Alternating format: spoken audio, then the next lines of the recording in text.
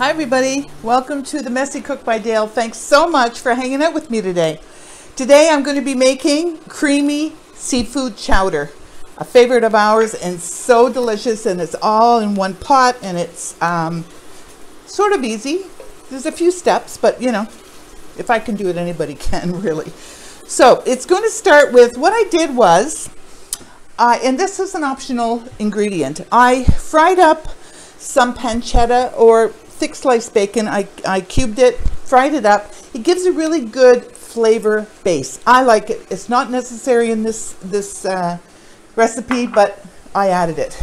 And then I took it out and reserved it, like I said.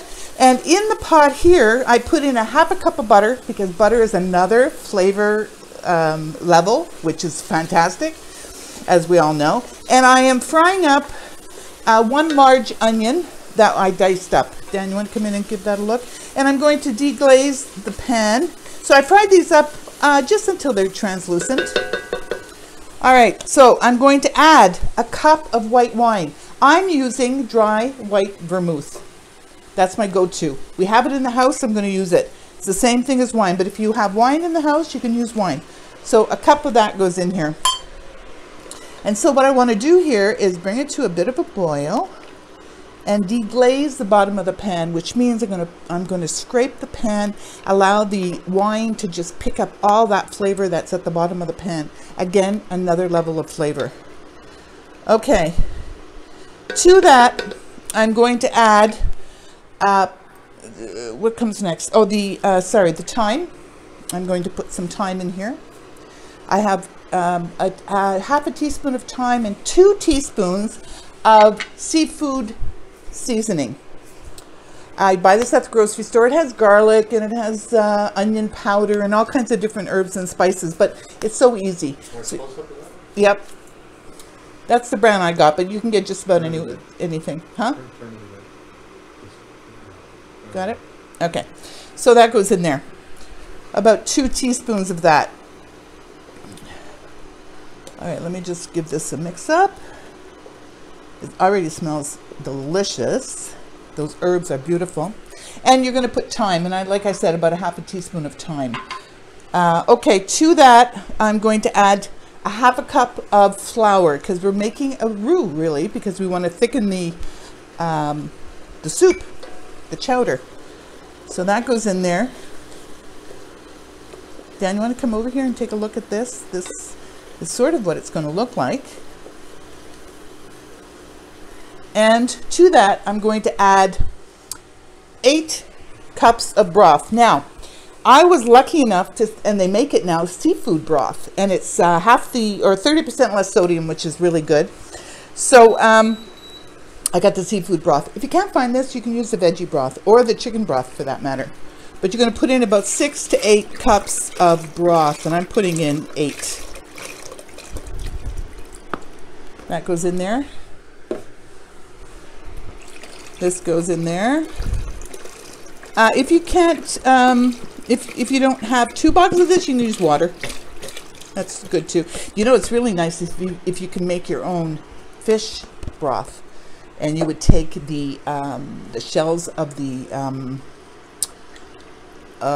shrimp, and you would take the onion drippings, or what's left over from the onions and the carrots and all that, and it'll make a beautiful broth. Plenty of recipes on the net for that. All right, so here we go. I'm going to get this going. And to that, we are going to add 2 large carrots, 2 celery stalks, which were cut up.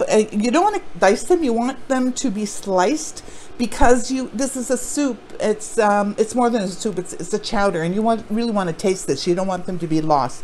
So that goes in there as well. A lot of good stuff in here. A cup of corn. This was frozen. You can get the canned corn. That goes in there as well. I mean, this is pretty good, man. All right, and potatoes.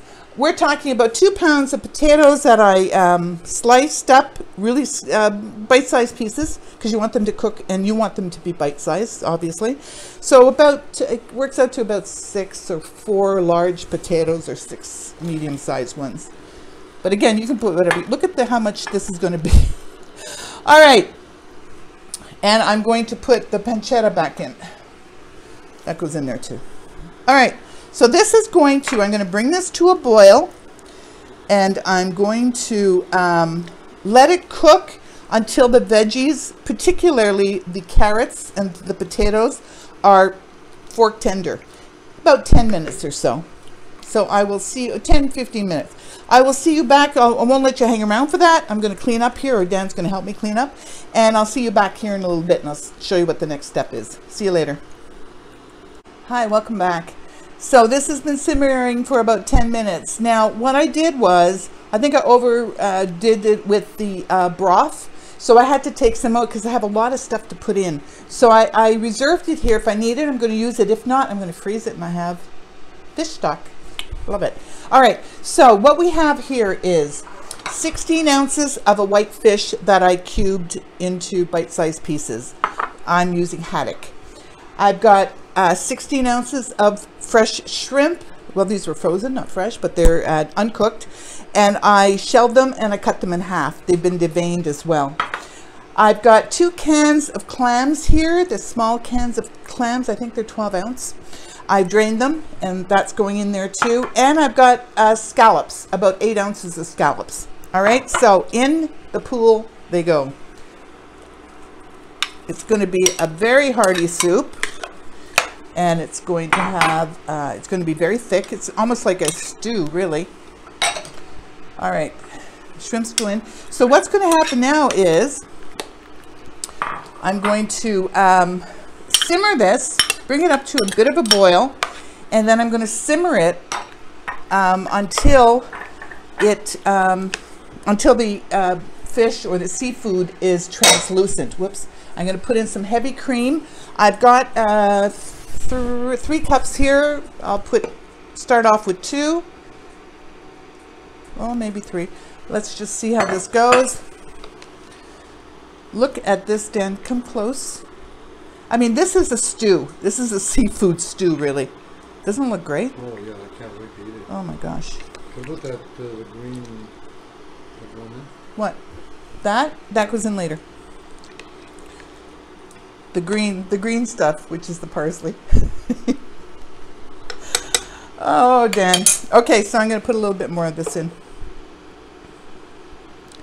And I'm going to reserve, I love this, I have got fish stock that has been simmering with the fish, or with the fish stock that I put in originally, as well as all the veggies. So I'm going to freeze this for next time I need a fish stock.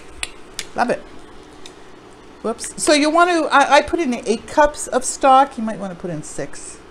Unless you have a really big casserole or a big stock pot like this, or even bigger. All right, so I'm going to bring this up to a boil. And then I'm going to simmer it ever so gently because I don't want everything breaking up. And then everything's going to be cooked in about 10 minutes. And we'll come back and put it all together for you. All right, see you in about 10. Hi, welcome back. Look at this. This is awesome. This is your creamy seafood chowder. I'm really happy with it. I did end up putting in the whole 3 cups of heavy cream. And I let it just barely simmer because you don't want to break up the fish or the seafood too much. All right, so we're going to give it, first I'm going to give it a taste to see how the seasoning is as far as the salt and peppers are concerned. That's mighty good. I'm just going to put a black pepper and a little teeny weeny bit of kosher salt. Again, better to put not enough than too much. All right, and you do have seafood there, so it's salty. All right, let me give that a stir up, and we're going to give it a try. Oh, looks so. It's more than a chowder. It is a stew, really.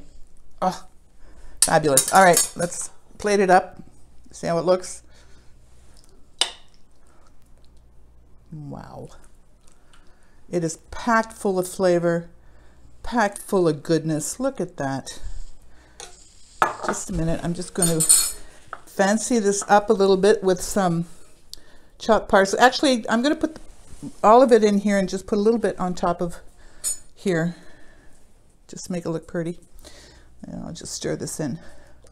All right, there you have it. Creamy seafood chowder. Absolutely easy to do. A lot of steps, but you know, that's what it's all about, isn't it? Good food. All right, let me give it a taste. First of all, the broth. Oh, so rich in flavor. And some fish.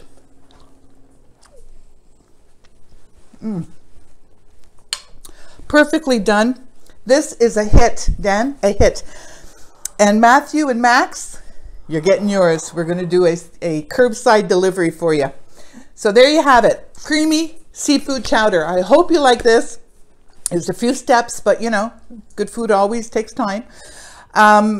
If you like what you see, here, what I did, please give me a thumbs up, subscribe and share. Be kind to yourself, be kind to others, stay safe.